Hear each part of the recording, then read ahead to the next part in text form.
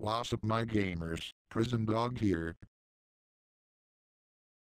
Anyways, that's all I have for you guys. Stay tuned in the next coming of months as I get ready to do my epic rant on Trolls World Tour from 2001.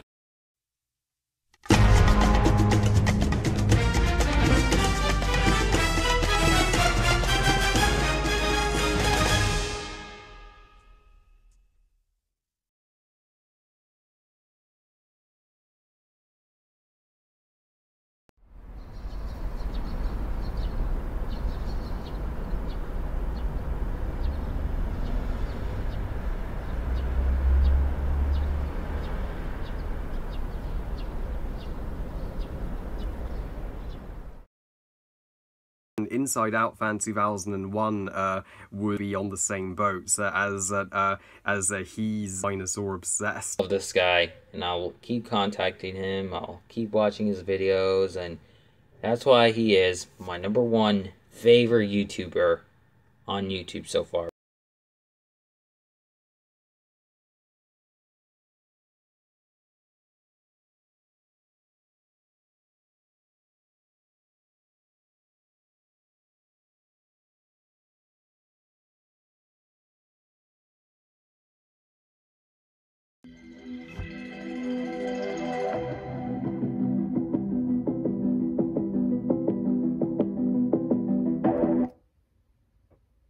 It's a really beautiful day out here.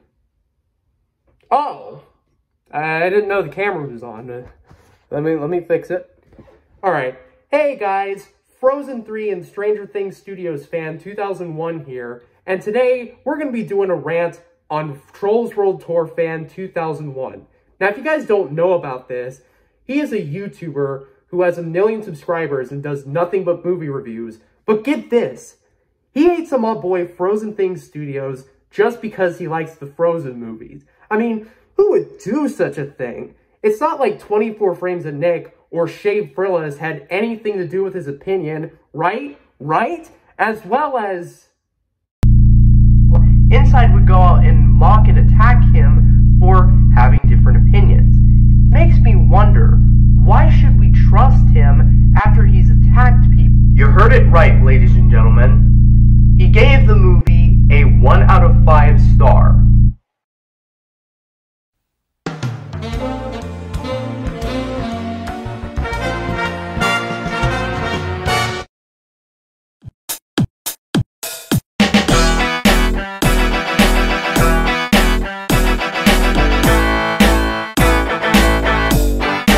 Hey guys, this is the Menace, aka MODOK Knows Where You Live here.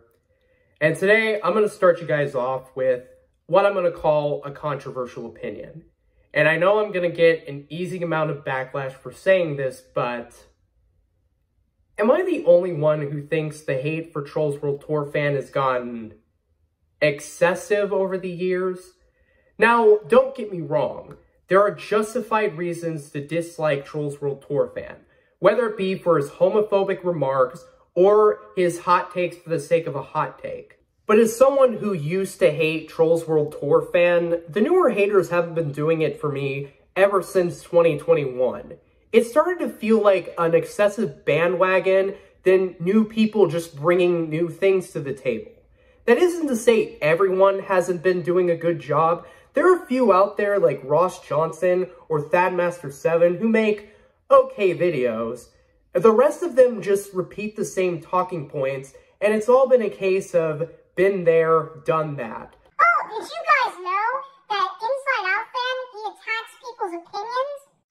Yeah, he's been doing that for years. Did anyone forget when Inside made a jab at BCG just for a sarcastic take on Sherlock Gnomes? I'm sorry, Black Critic Guy, but how dare you hate this movie? This movie's way better than Shitlock Penis, aka Sherlock Gnomes. Or what about that other time where he made fun of Hockey Guy 1 just because he says Shrek the Third and Home are better than the How to Train Your Dragon trilogy? I'm saying Shrek the Third, cause that movie's underrated. I respect your opinion, Joker.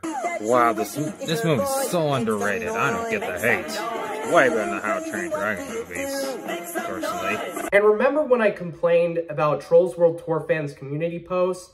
Well, scratch that. Nowadays, we get a ton of cookie-cutter commentary videos from Aaron Soto and Jonathan Mediashack, both of who repeat the same points over and over and over again, and sometimes their criticism doesn't feel like criticism at all. The day I post my extreme mega killer rant on food fights.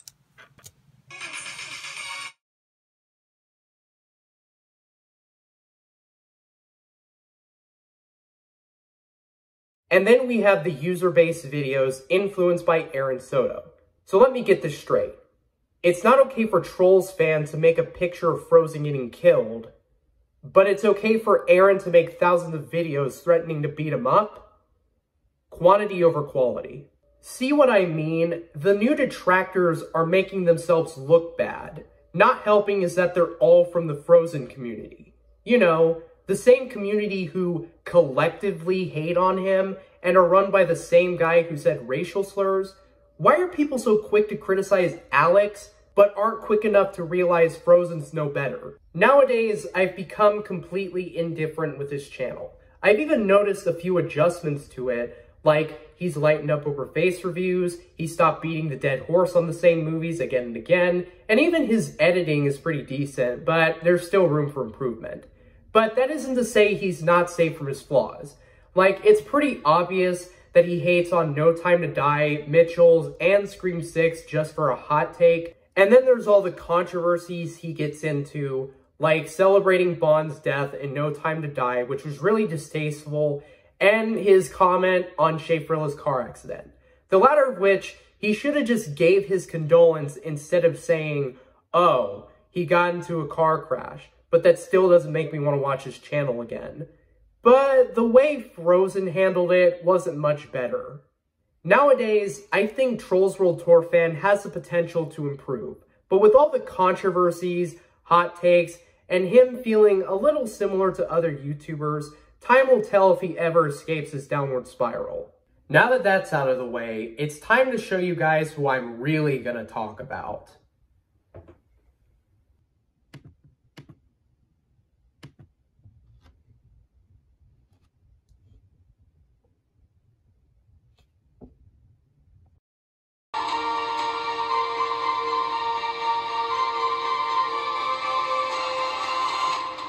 Hey guys, this is Trollsworldtour fan Defender here, and today we're going to be doing a video on someone completely different, and it's Harry Thomas Pictures. What a shocker. Now, Harry Thomas has been someone I've wanted to cover for a while, but didn't have the courage because at the time there weren't enough points of contention against him, and what could you really say about him that you couldn't say about Trollsworldtour fan? Nowadays, I feel like people have been far too nice with Harry in comparison to Trollsworldtour fan 2001. Whenever Trollsworldtour fan does something, he's always viled as the worst. But when Harry does something, he's showered with nothing but swan song praise, as well as the, oh, he's a nice guy excuse. And while he does have his good qualities, I enjoy the artwork, I think he does a really good job in the effects and the shading. He's always been known for doing really dumb things that aren't much different from Trollsworldtour fan, especially with how he handled the Blue Sky shutdown. And while this isn't my only point against Harry, it's going to be brought up again later. So, to answer your million-dollar question, why do I dislike Harry Thomas more than Trollsworldtour fan 2001? Let's find out.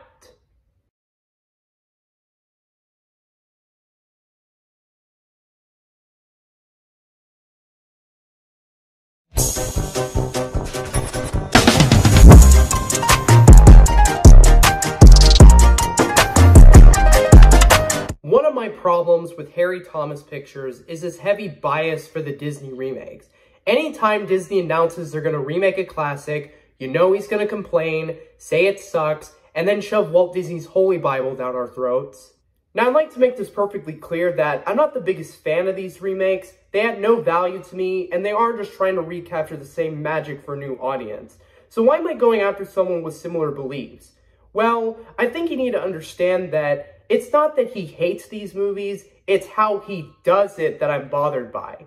He can say whatever he wants about these remakes and I would be fine, but the stuff he does in those reviews makes him look like a mean-spirited jerk, especially when he goes after fully experienced filmmakers for doing their job. Jon Favreau, you now suck as a director. First for remaking this and The Lion King.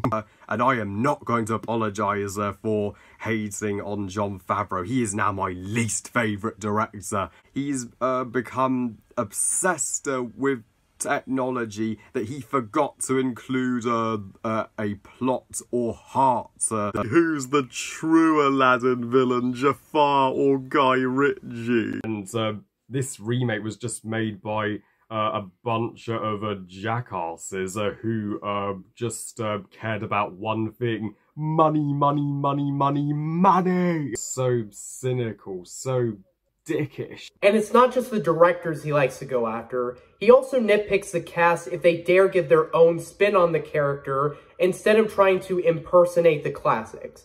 But he's not safe from being a dick to them as well. Tessa Thompson as Lady, she should have also known better than to not be manipulated by the cash that Disney would offer her for this role. But not helping is how extremely biased he is about these remakes. He never gives up to a single positive about any of the live-action Disney remakes. I'm not saying he has to love them. I'm saying that, can he give at least one good positive? Heck, Trollsworldtour fan was more positive about the Pinocchio remake than Harry Thomas's long, drawn-out, "Oh, Robert Zemeckis is a meanie and I'm a victim. Whoa, it's me."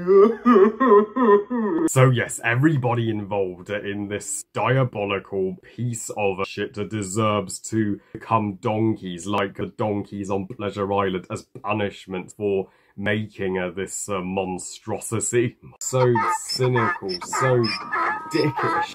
Oh, and his humor is not much better. He uses the names of dead people just to manipulate everyone into hating these remakes even more. The original Peter Pan author would be totally turning in their grave right now. And then we have this greedy Mickey joke that he spams in almost every Disney rant.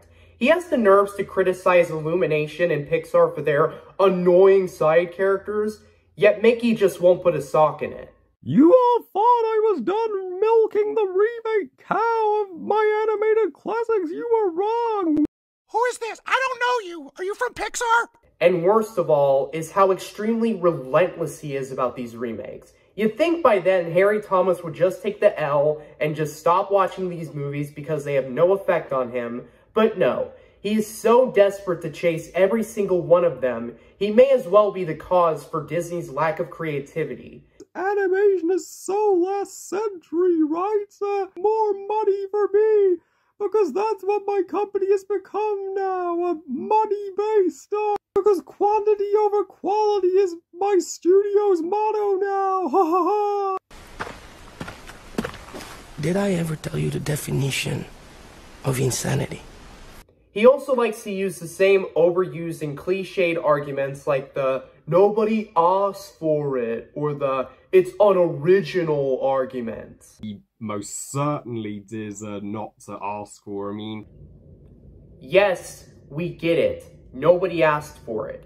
But companies like Disney don't pay attention to what the small audience wants. It's the overall public that determines which films are worth investing in or which movies just become a cult favorite. I mean, we're totally not getting a Mufasa prequel just because of the success of the first movie, and it's not like people were begging for Patty Jenkins to make a Wonder Woman movie or Dean DeBlois to make an entire trilogy about dragons. But that begs the question, why does Harry Thomas care so much about Disney's original ideas? I mean, this man wants Frozen 3, which is a cash grab, but I guess it's better than Disney rehashing their own ideas. But where was Harry when John Carter came out? Or A Wrinkle in Time? Or what about Jungle Cruise? You know, that movie had The Rock, it had the Black Adam director. I mean, after all, that was an original movie, right? Right? Right? If the movie used to be a TV show, just don't go. After Roman numeral 2, give it a rest. If it's a remake of a classic, rent the classic. There are times where Harry Thomas can be a massive hypocrite. For an example, when the Lion King remake came out, he was calling it a shot-for-shot remake of the original movie. But when the Mulan remake comes out and it tries to do something different with the source material, guess what he complains about? I am not impressed. This trailer looks far too dark. I mean, I can't believe Disney would remove Mushu or the classic songs from this remake. Look, I know he's gonna hate on these remakes, but can he at least make up his mind? You were hating on these movies for doing the same thing as the originals, but all of a sudden you're hating on them for deviating from them? You just made yourself look like this. I like to hate it. You like to hate it. But I'm not going to go through every example of Harry Thomas's hypocrisy for one point. I'm just going to go through the one that's the most relevant. Back in 2019, he was heavily promoting his hatred for Dumbo, Aladdin, and the Lion King remake. So much so that he said that they were going to be the death of Disney, which is an unrealistic take when you factor in that the MCU and Toy Story were in that year. And just saying that they're going to be the death of Disney is the same as saying that the company should go downhill. And despite the mixed reactions, Aladdin and Lion King still became the top highest grossing films of 2019. So let's see how Harry reacted to it. I can't believe that the Lion King remake last year was one of the highest grossing movies of that year. Even with my attempts to convince audiences to skip it, they wouldn't listen. This is another reason as to why I don't like him. He acts like a victim sometimes. He's okay with throwing critics and audience members under the bus for absolutely anything when he's not much better than the people he calls out. Take, for instance, the Dark Phoenix review. Oh, people were prejudging the trailers and acting like it was gonna bomb no matter what. Fandom were extremely on the fence. They were strongly hating on and prejudging the trailers like crazy at the time, like this movie was going to bomb no matter what. Wow, Harry, what an excellent point you've made. How dare those Dark Phoenix critics prejudge a film before it's out? You wouldn't do such a thing. You totally wouldn't. You would never do anything like that. Big round of applause, thumbs up, my guy. Or how about another example? Oh, Disney treats their fans like a bunch of dummies who will pay to see anything Lion King, regardless of whether it's a work of art or a piece of crap. They treat their fans like a bunch of dummies or something, and think that moviegoers will pay to see anything Lion King related, regardless of whether it's a work of art or a piece of shit. And Harry, you're a genius. You figured it out. I mean, what kind of moron would dare go see Mufasa the Lion King? People only see it just because it has Disney on it. Sorry, guys. I just had the 2019 flu, but I don't know how to end this. Guys, we have to be more like Harry. Don't be a dummy. Just accept the fact that Disney treats their fans like a bunch of dummies. Aw, man. That's gotta be a memorial quote. You're joking, right? Are you kidding me? Well... Look, I know nitpicking tends to get normalized nowadays, but Harry Thomas is the case of he nitpicks for the sake of nitpicking. And sometimes I question why they even matter. This happens a lot in his Disney remakes, but because of how much I'm talking about them, let's go for more fresher examples. To go with the less favorable example, in his Hotel Transylvania 4 review, he criticizes the humor mainly on the Invisible Man being naked joke. And you know that's a gag of the Invisible Man being naked in that turd of a trailer. Well, yeah, seeing it in the movie was worse than I could have ever imagined. I completely and utterly sank into my seat. I give the SpongeBob SquarePants movie 5 stars out of 5. Hooray for SpongeBob! If this doesn't convince you how nitpicky he can be, how about the other two? In his Sonic the Hedgehog 2 review, he complained about Shadow being wasted in the movie. Only appears for a a mid-credit scene, and how dare you waste Shazzo like that? When he was only in it for a mid-credit scene, and I'd argue that by having him play a major part in the film, it would have turned the movie into a convoluted mess. And finally, in his Death on the Nile review, he complains about the movie because Gal Gadot's character dies. It was only when we got to the actual murder parts of the story did I start to truly hate it. Can you guess who the murder victim is? My favourite character in the movie, Gal Gadot's character. Gal Gadot deserves infinitely better than this. Of all the people you could have gotten to be the murder victim, why Gal Gadot? I just wanted to strangle that part of the script and they killed her off. I wanted to take some scissors and push the editor out of the editing room and cut that scene out. Now, I'm no expert on mystery movies, but wasn't her dying supposed to have a point just to the twist? I mean, this is the only point that he ever brings up to the film, and he never explains how it detracts from it. And none of the other cast members gave a performance that was remotely closer to Gal Gadot's. Subpar in comparison to Gal Gadot, because it's not going to bring Gal Gadot's character back, is it? Heck, Trollsworldtour fan had the exact same point as Harry, and both of them don't bother to explain why it detracts from the film. And a part of my theory is they were only looking forward to the film just because Gal Gadot was in it. Like, people give this one a pass just because it has Gru in it. How bad? How bad can this possibly be? Does anyone notice how Harry Thomas responds to criticism? When Omega Red made his video on the Lion King rant, he told him that he was going to unsubscribe just because he didn't respect his opinion.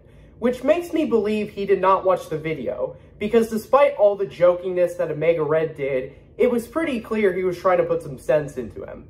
Or how about when Ross Johnson made his 2-part video on his Sonic 2 rant, he called it unnecessary. Come on, Harry, I thought you wanted criticism. I mean, after all, it's not like your words against David Lowery or Jon Favreau or Sony were any better. So David Lowery is a overrated filmmaker. I don't get the love for him. Reimagining Disney classics, he will get the praise, which to me is lazy filmmaking. He should make more originals if he wants to make more of a mark. Dad, I wish you could just shut your big yapper! This is why I believe that Harry Thomas is a bad influence for critics. He will often shun criticism if it isn't in any way kind to him, but he will often say a lot of unkind and mean-spirited stuff about the movie industry. Not helping is that whenever he does get criticism, he does a complete 180 and goes back to being a cold, heartless jerk. Remember what he said about the Mulan remake and how he was going to stop going after Disney and the directors? And don't worry, I'm not going to just go in, you know, the mindset of making up my mind about it or wanting to hate it, and I'm not going to bash or villainize the director for doing their job. I'm going to give Disney a break, don't worry. I'm going to be as fair and open-minded about this remake as I can this time. I guess that's irrelevant now thanks to the Super Mario Brothers movie, as well as the New Mutants. Directed is far too much of a stretch by Rocky Morton and Annabelle Jackal. What were they thinking? They were clearly off their meds at the time. So, what is wrong with you, filmmakers? Joshua Boom should get a taste of his own medicine for what he did to such a beloved superhero franchise. Or what about that apology to wanting Sony and Illumination to shut down? I guess he's still going after Sony after all of their decisions and the 5-year-old movie that's already faded into obscurity. Hey, Mr. CEO of Sony, you think this is funny? In a cosmic way, yes. Keep in mind, this is the same man who wants social media to be a better place and that there shouldn't be any negativity. I just hope that one day social media will be a place to spread more love about movies instead of hate. But he does jack to combat that problem. So what I'm left with is, yeah, I agree, but he's not much better. Not even his fans are any better, and they'll eat up about anything he makes for them, even if it's bullying fictional characters. But you can have nostalgia! Wow! Well, if this is your favourite movie of all time, Andy, then you have a weak taste in movies, buddy. So cynical, so dickish. So when Blocky makes 3 videos discussing Harry, the only point of contention from his fans is that he was mean. And you know what? They're right. I mean, how dare Blocky say some really mean stuff for the sake of edgy content? Oh wait, who are we talking about again? Oh, right. Yeah, Harry's not much better. And to all the wankers at Sony Pictures Animation that thought that Hotel Transylvania 4 would be a good idea. I'll rephrase what I said to Trollsworldtour fan and bring it over to Harry. Why should we trust Harry if he doesn't take criticism?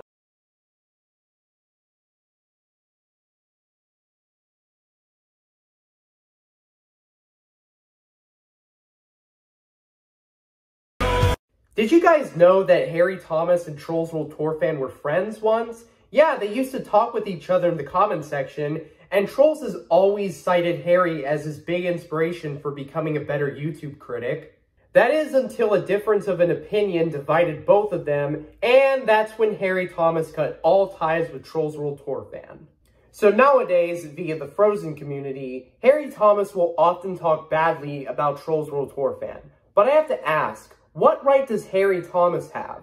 Both of them are low-quality film reviewers who favor unpopular opinions, have annoying trends in their videos, and exaggerate everything for views. Whereas Trollsworldtour fan has kind of improved on it, Harry Thomas is still the same as he is. Now, I know what you guys are going to say. Oh, well, at least he doesn't attack people for having opinions, just like what Trollsworldtour fan does. No.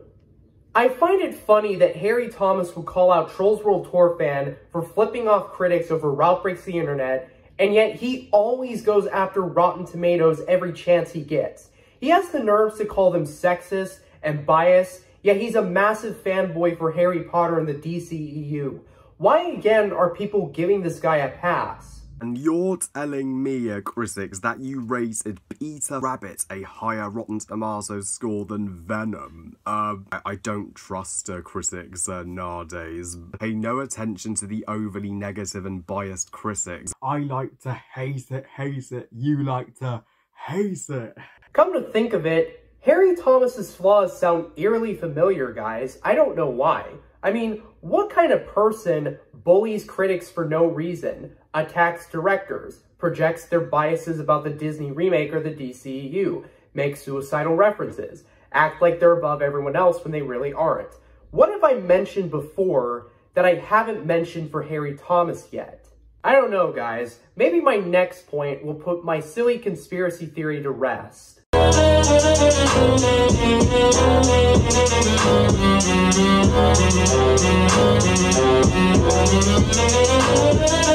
You gotta get content out. We gotta pull in new people. Throw a trans person in one scene, and we'll pretend like we're the greatest people in the world. Throw in a gay lead protagonist that can say one line in the whole film that will drive these dudes up a wall, and then we can pat ourselves on the back and say, look how progressive we are. Now you can forget about Dumbo. Now you can forget about some of the racist stuff we did in the past because we've learned from our mistakes. About their audience, they just want money. That's literally the only reason. And they want to enforce girl power and shove it down our throats by casting an entire female cast to say, oh, we can make a better movie than the original sexist Ghostbusters ever was. I love girl power. There's literally one widescreen shot of her ass in the ideal summer movie with plenty of girls in bikinis, beaches, see flawlessly. A Black Panther does race equality flawlessly. Blue Fairy, I hate her new design with a total passion. There was no reason to change her design. She looked gorgeous in the original, but here they made her look like a freaking Wakanda warrior from Black Panther, and the... Corporate needs you to find the differences between this picture and this picture. They're the same picture. Harry Thomas tries way too hard to be progressive, but it's ruined thanks to his double standards on what's acceptable and what's not. To go more into detail, this man will say that Baywatch from 2017 is an underrated classic. But then he'll hate on Iron Man 2 just because Black Widow was only in it to be hot. And his only argument to prove this is that wide angle of Black Widow's peach showing up on the screen. And Scarlett Johansson's Black Widow, this movie just emphasizes too much on making her hotter than giving her a character. There's literally one widescreen shot of her ass. I wouldn't blame female fans of Marvel if they were offended by that moment. But here's the thing though, if this man is going to criticize Iron Man 2 just for that one scene of Black Widow being hot, he should also be willing to criticize Baywatch because we get a fair amount of scenes of women only being in it to be hot, especially with Ronnie's scenes. This man gives Black Widow's standalone film a 5 out of 5 stars, but I'm willing to bet he doesn't mention that scene that is not much different from the wide-angle shot he criticizes. So how does that get under his radar, but not this scene in Iron Man 2? Another example of Harry Thomas's progressive picking and choosing is he will often deduct points of a film if they decide to kill off one female character. This has happened plenty of times in the past and present, like Avengers Infinity War, Deadpool 2, Death on the Nile. Heck, he even said that Rambo Last Blood was offensive to women, all because they killed off Rambo's daughter. He does rescue his niece and get her, and attempts to get her home. They kill her off. So you're telling me the entire plot of this movie, the purpose of this movie, to rescue his niece and bring her home safe, was all for nothing? It led to nothing.